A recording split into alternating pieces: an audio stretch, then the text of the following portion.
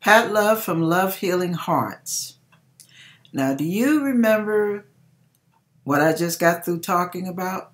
Well, this is the story, and I'm going to read it to you because it is so intriguing. I love it.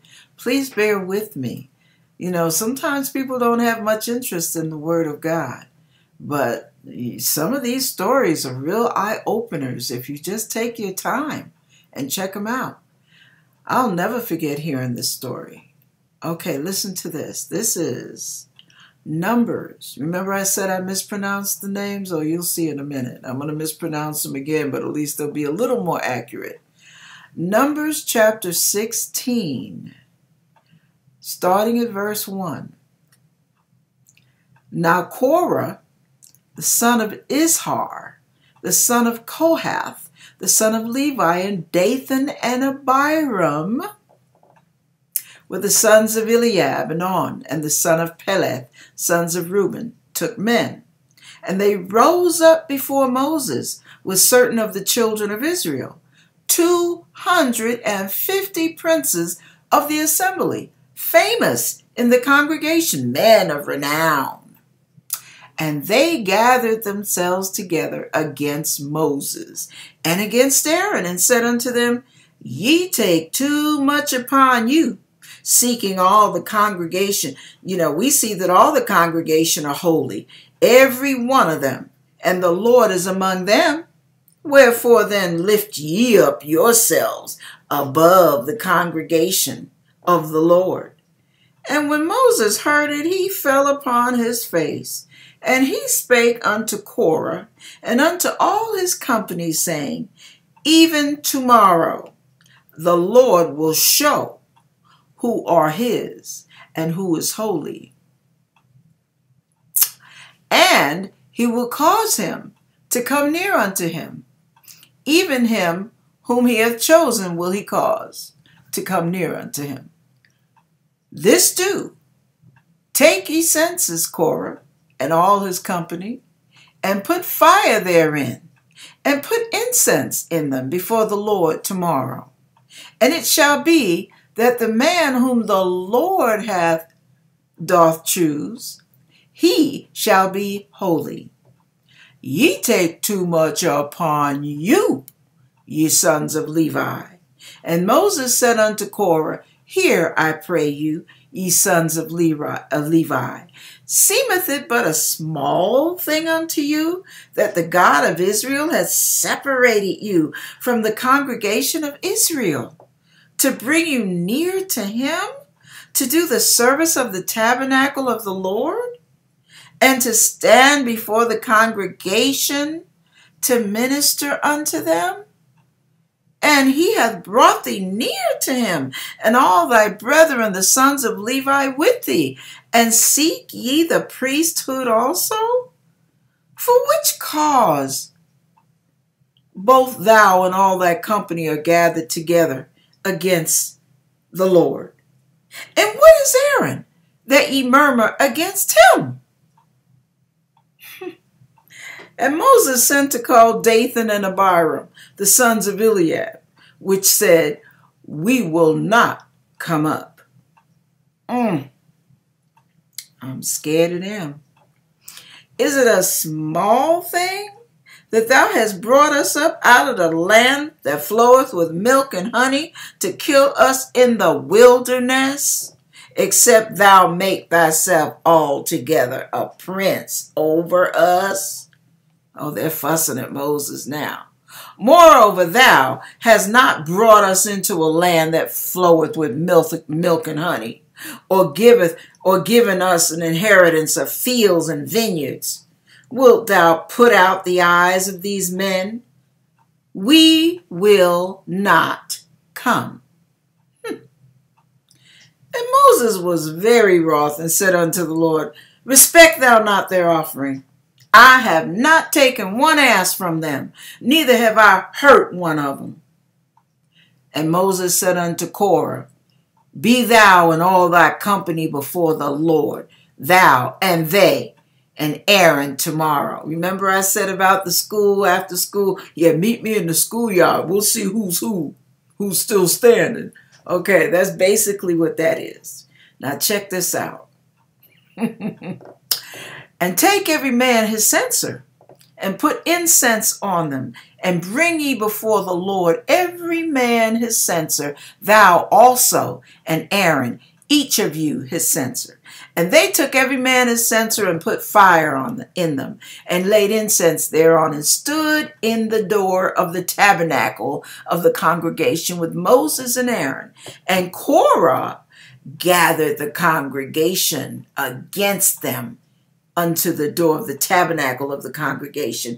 And the glory of the Lord appeared unto all the congregation. And the Lord spake unto Moses and unto Aaron, saying, Separate yourself from among this congregation, that I may consume them in one moment. And they fell upon their faces and said, O God, the God of spirits of all flesh, shall one man sin, and wilt thou be wroth with all the congregation? And the Lord spake unto Moses, saying, Speak unto the congregation, saying, Get you up from about the tabernacle of Korah, Dathan, and Abiram. And Moses rose up and went unto Dathan and Abiram, and the elders of Israel followed him. And he spake unto them, he spake unto the congregation, saying, Depart, I pray you, from the tents of these wicked men, and touch nothing of theirs, lest ye be consumed in all their sin. So they got up from the tabernacle of Korah, Dathan, and Abiram, and everyone on every side. And Dathan and Abiram came out and stood in the door of their tent, and their wives, and their sons, and their little children. And Moses said, Hereby ye shall know that the Lord hath sent me to do all these works. For I have not done them of mine own mind. If these men die the common death of all men, or if they be visited after the visitation of all men, then the Lord has not sent me.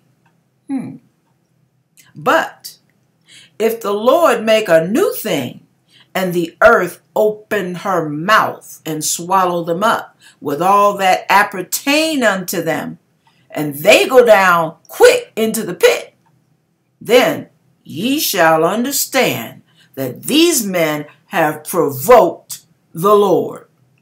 And it came to pass, as he had made an end of speaking all these words, that the ground clave asunder that was under them, and the earth opened her mouth and swallowed them up. Now, if you wonder what that looks like, think of some of them sinkholes you see online or on TV. Yeah. And instead of a car going down, these are people going down in them. And their houses, and all the men that appertained unto Korah, and all their goods. They and all that appertained to them went down alive into the pit, and the earth closed upon them, and they perished from among the congregation. Talk about being buried alive. Whoa. And all Israel that were round about them fled at the cry of them, for they said, Lest the earth swallow us up also. Oh, they booked.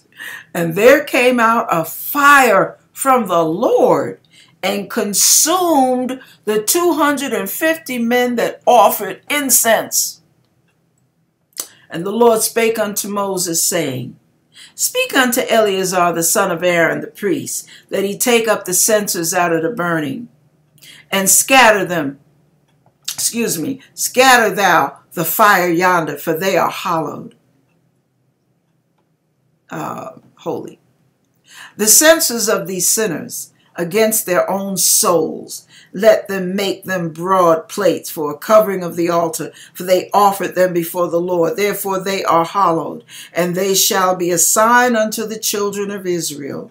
And Eleazar the priest took the brazen censers wherewith they that were burnt had offered, and they made broad plates for a covering of the altar, to be a memorial unto the children of Israel, that no stranger which is not of the seed of Aaron come near to offer incense before the Lord, that he be not a Korah and as his company, as the Lord said to him by the hand of Moses. But on the morrow, all the congregation of the children of Israel murmured against Moses and against Aaron, saying, Ye have killed the people of the Lord. They can't seem to get, as Pat Stu says, they can't seem to get enough. Now they just got through seeing what God did to people that rise up against his anointed, and they're still flapping at the jibs. Boy, I'm telling you, they were a dumb batch. Okay, back to the word. Okay. And it came to pass when the congregation was gathered against Moses and against Aaron that they looked toward the tabernacle of the congregation, and behold, the cloud covered it, and the glory of the Lord appeared. And Moses and Aaron came before the tabernacle of the congregation.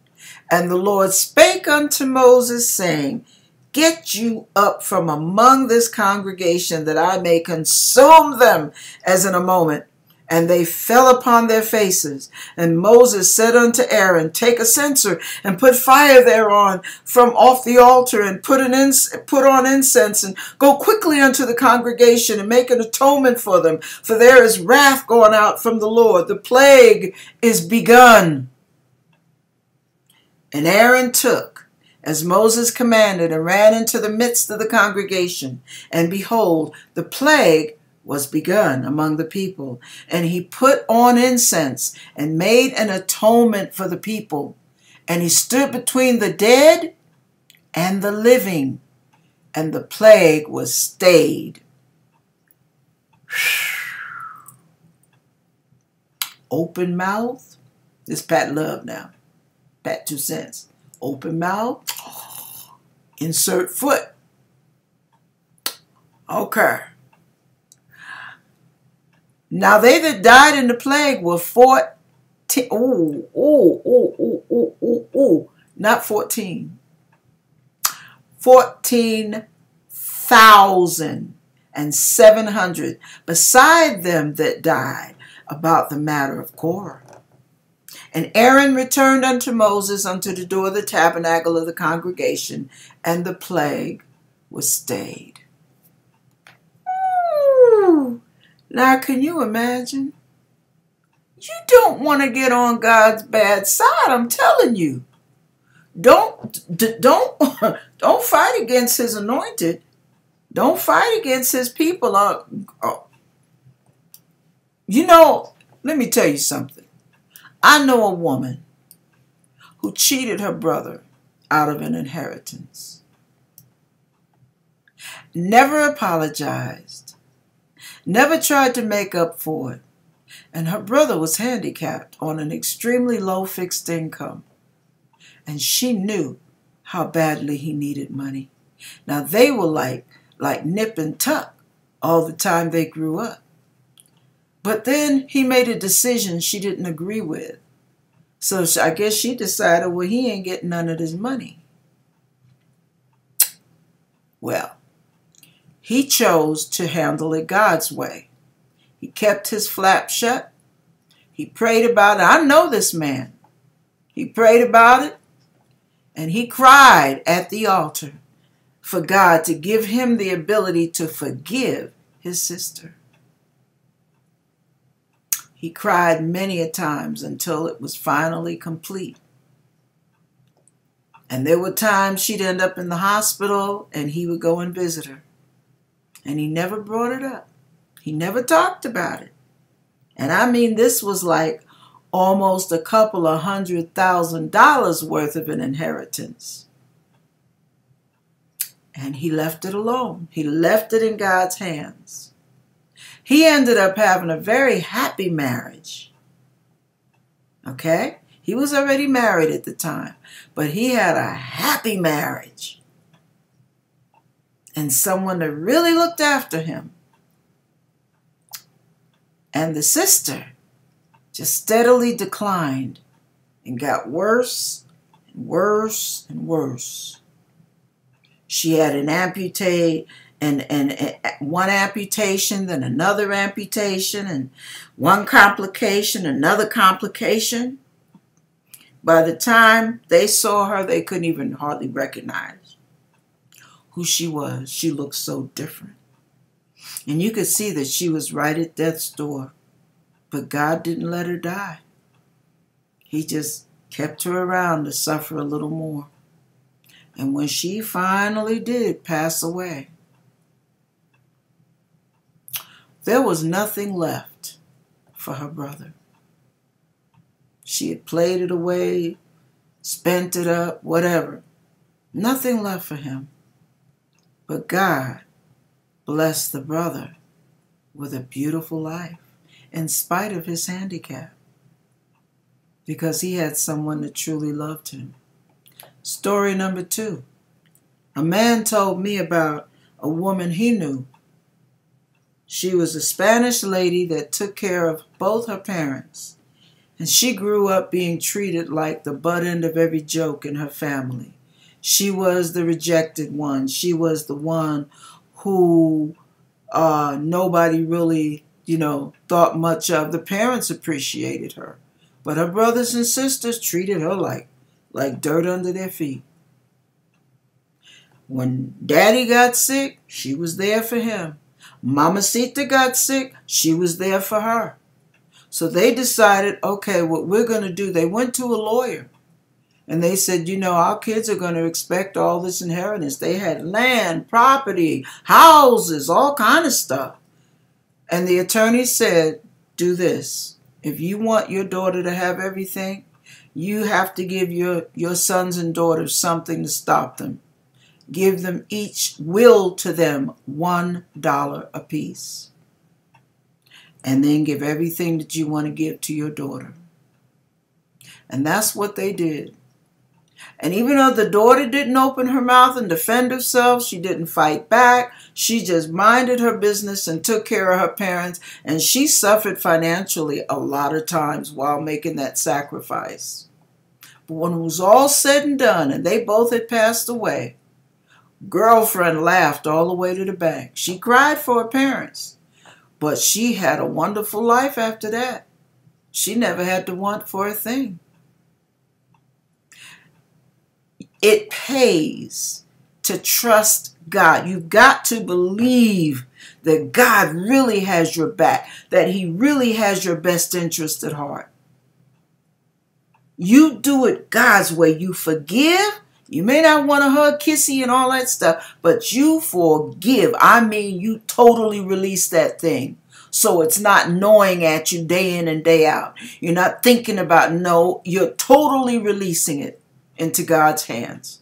And you ask God to vindicate you and watch what happens. It may take a few years now. So you got to be patient and you have to trust. But you trust and obey, for there's no other way to be happy in Jesus but to trust and obey. And let God show everybody whose side he's on. You hear me? The battle is the Lord's now. You take your boxing gloves off, you close your mouth, and the only time you open it to the Lord. You cry to him and let him wipe your tears, because payday is coming, baby, and you're going to be laughing all the way. God bless you here. Amen.